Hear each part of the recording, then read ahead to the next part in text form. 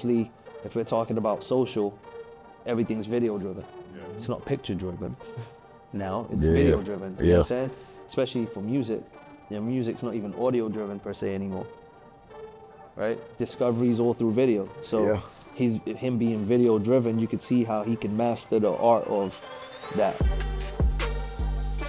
So with Joyner, the ads worked out, I guess, right?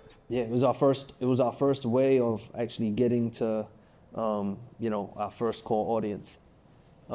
He hit me up after about 2 months of doing, you know, the ads, and he was like, bro, we tried some radio stuff over here, you know, we hired some consultants to step in and say they can do this and that or whatever. And he goes, I'm not seeing a result from any of it. Like, I can't even measure, like, I don't even know if it's working or not really, you know what I'm saying? He goes, but I know every morning I wake up, there's like 200 people in my Facebook Messenger, like in the you know, the direct messages at that time, right? And he goes, and they're all telling me they discover my shit and they love my shit, and you know what I'm saying? So he was just like, whatever you're doing, bro, just keep doing it, because I know that's reaching people, you know what I'm saying? And right now, as an artist, he goes, I just want my shit to be seen and heard. He goes, the worst thing is I craft like some of my dopest shit and someone don't see it. And he goes, that's like the worst feeling as an artist. So he goes, I just want to make sure it's getting seen. So whatever that is you're doing, just keep doing it. And then that's kind of how we built. And then, you know, I would show him the platform and show him how that worked. And then he'd learn from that and he would apply it, you know what I'm saying? And yeah, I mean, I wouldn't say it would work for everybody, because you gotta be able to have that mindset to make that work. You know what I mean? Like, you gotta have the mindset to make that work for you. Like, even the way from the way he, you know, directs his videos, the way he writes records, like, he knows how to put the pieces together. You know, cause he like a director first. That's interesting, because I was gonna ask you, like, what do you feel sets Joyner apart? He a director first. Like, he filmed first, like, over everything. Like, you know what I mean? He's a really talented, like, people only see the final product. They don't see like how he actually does it, or what goes into, like, I've seen this guy just come up with something, shoot it, next day it's done, and it's like masterpiece. You know what I mean?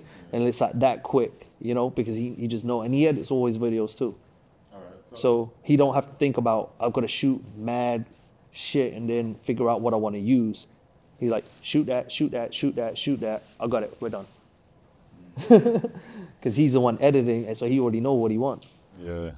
Yes. So when you say he's video first, a lot of times, is it to the point to where he's sometimes coming up with video treatments before the song is created, and then he's working backwards from there? Yeah, that's crazy.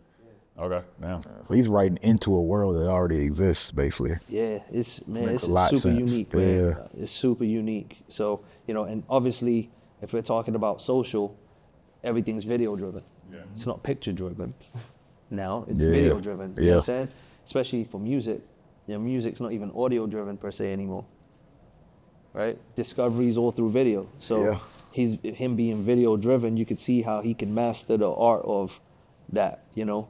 And that's also why he's also like one of those artists that's not like overly like saturated online.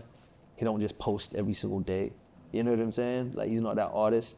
And I think it's because he has like this level of like integrity in what he wants to put out. If that makes sense. Yeah, he cares about the art. Yeah. At the end of the day. And he, you know, that platform worked for him strictly for that. So he treats that equally as impactful, if that makes sense. Yeah. You know? I just saw a video he posted maybe within the last week where it's like this one shot and the cameras are going like around him. And it was just like, this is crazy. And to hear you basically saying like he's directing all this, it just puts a whole nother level into what you're saying. That whole thing to be a one take. And so, you know what I mean? And you go to the Will concept where he took like all the movies that Will's ever did and green screened all of them. Oh yeah, okay, yeah, that video. And was able to write the song where he's including the title of every song without it sounding whack. Like, you know what I'm saying? Like, just such an incredible talent, bro. Like, you know, and for me it's such an honor to be able to like figure something out and then be able to take that talent and apply it and take it to the next level. You know what I'm saying? That's crazy. You know what I mean? Because it's not, for me, it was like, I'm over here spending money on products, like promoting products, like product maybe I don't even care about, because my job was just to help the company put the product out. You know what I'm saying? So there wasn't a sense of like, you know, accomplishment. If the instrument, it was all numbers. Hey, I converted at this rate, you know, you got the lead for this cost, you made X amount of sales, you know, this is how much was spent, this is the platform that's working, here's your conversion pixels, you know, tied in, so if you want to retarget them, I'll got all your tracking set up, you know what I mean? Like, it's all that type of stuff, you know what I mean? Like, it wasn't, there was no like huge reward or feeling out of it, you know? So doing it for something like this was, yeah, it was definitely like a very satisfying feeling. Artists, managers, there is no way you should ever do a regular pre-save campaign again, because Forever Fan has Forever Saves, where a fan could pre-save your music one time and then automatically pre-save every song you ever release after that. That's right, forever.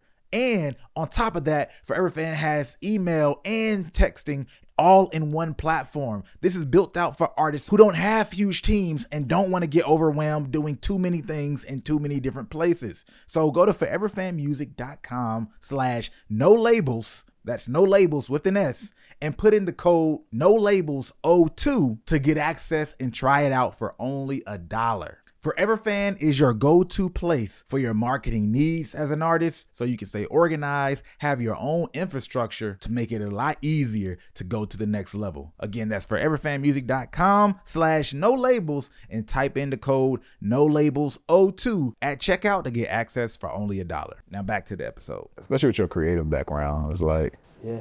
Yo, it's crazy getting into music, bro. Like, you know, I grew up in London, right? And so the person that got me into music, he's one of the biggest producers in the UK. So he went to my high school. His name's Still Bangles, right?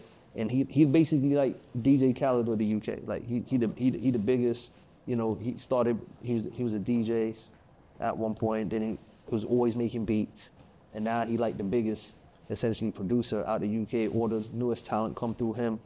You know what I'm saying? And he went to my high school, and so after high school, you know, me and him actually got close, and he's the one that put me onto music and introduced me to like Fruity Loops and that. So before I came to the States, I was working with him, and you know, I was the one that was like building the site and copywriting the music and sending it out. You know, back then, I read this thing where to copyright the music, you would mail the CD to yourself, and you don't open it, the seal. So you do a certified mail to yourself. Copyright, yeah. Yeah, and you don't remove the seal, so because it's certified. So I was doing that with him back then, mailing the shit back and the certified seal, because you know, like shit like that, you know, booking gigs, and you know, they had these things in the UK called daytimers, right, where I think it was a way of allowing like young people to go to the club in a safe way. You know what I mean? But not at nighttime. Oh, wow, that's funny. Yeah. So we finished high school over there when you're 16. So they set up these daytimers in the city where you'd go to these clubs, and you know, there would be basically be a club, but during the day. Yeah. Day parties. You know what I mean? So that was like where, you know, you would be able to kind of like, you'd be 16 years old, but you could still have like that going out type. Yeah, party experience. Yeah, because you leave high school when you're 16, so, you know, you're going into college, still young though. Yeah. So, yeah, I would like try to book gigs, you know, copyright the music, pay for studio time. You know, my uncle, he'd leave for like 6 months out the year, so we'd be at his crib and making beats on the PC and shit, so on the Fruity Loops. So he taught me how to like use Fruity Loops, and that's when I was like, oh, I'm gonna go music school so I can actually learn it. Yeah. So that's why I moved to the States, and I went to Full Set for that reason. But then, fast forward, he ends up being the biggest producer in the UK, which is crazy because I was like almost investing time into him too, you know, Yeah. because I believed in him. Hey, you got a nice hit rate, man. No, there's definitely some L's there in between for sure.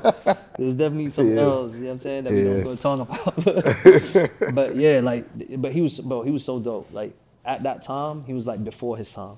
Gotcha. Bro, he was already like, he would listen to songs and sample out sounds out the song and throw them into FL and arrange that one sound into the drum pattern. He was doing shit like that in like 2002. Right. He was like playing like old records. He was showing me like a song that his mom listened to or something, and he was taking sounds from there and throwing them into beats he was making. Like he was doing crazy shit back then. You know what I'm saying? So he was already like set for like greatness, if you ask me, because he was already just so in tune with it. It was a matter of if he was gonna quit. That was really gonna determine if he was gonna become, you know, who he could be in music, right? If he quit, then all right, cool. But if he was gonna stay at it, like, it was only a matter of time. And obviously, you know what I'm saying, if you see where he's at now, you know, it shows that he's, you know, he stuck with it. Yeah. That's yeah. hard. Yeah. What I'm wondering, man, right? So we get a lot of people ask us about music schools, and there's a part of me that can kind of understand going back then because industry was a lot less accessible versus today, where you can kind of like damn near DM anybody or, you know, possibly get a response back. So do you think if you were 16-year-old now, you would still go to Full Sail, or do you think you would just feet to the pavement, just hit the ground, grind the DIY way? That's a tough question. Everyone's at a different starting point, I think, which is the most like key thing. So if you're like brand new out of doing something out of your bedroom and you don't really know enough and you don't got resources around you, you know, where they know enough. So you like don't really got anywhere to turn to get what, you know, what you want to get, other than like Googling and finding it yourself. You know, school doesn't just like give you information, because you can get the information anywhere. You know, school almost, it's like a personal trainer. It's like going to the gym and having a personal trainer. A personal trainer keeps you on track and makes sure you're there every day at a certain time, and you're doing scheduling. And so school is your personal trainer, you know what I mean? It's making sure you're in the classroom, you're there at a certain time, you're getting the information, it's testing you on it, right? It's holding you accountable, because otherwise you fail your class, right? So, you know, if you're one of those people that needs that, you know, where you need to be held accountable, you know, then I would say, yeah, school would probably help, because you're gonna be accountable. If you're one of those people where, you know, you could wake up and put 5 hours, 2 hours, 6 hours, some whatever time you have into what you want to do, then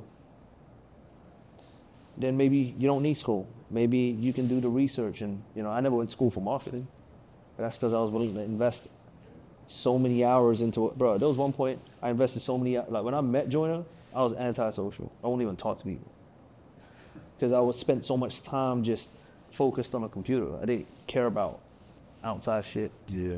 I was like, this is my value right here, right? And I'm gonna put every hour and time out. Instead of an hour you going out and doing this or whatever, no, I'm putting it right here.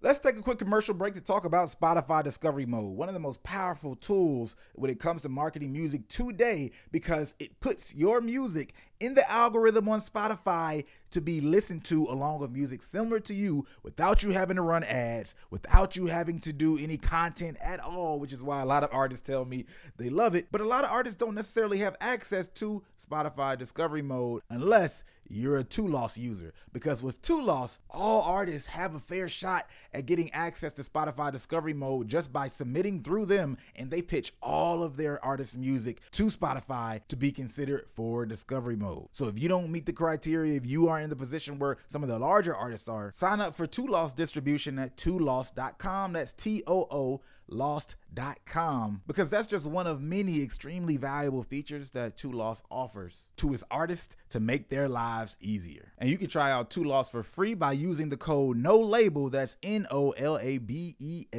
when you sign up. So go to 2loss.com and check out how you can get your music heard everywhere.